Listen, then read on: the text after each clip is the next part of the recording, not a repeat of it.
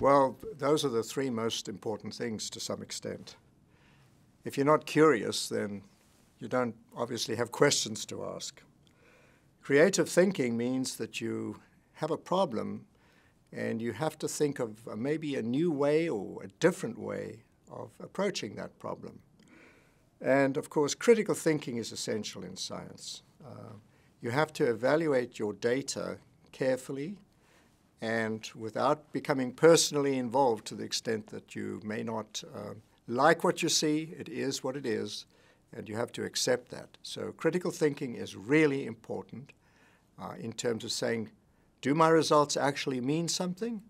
Or maybe I didn't do it right, and maybe they don't mean what I think they mean.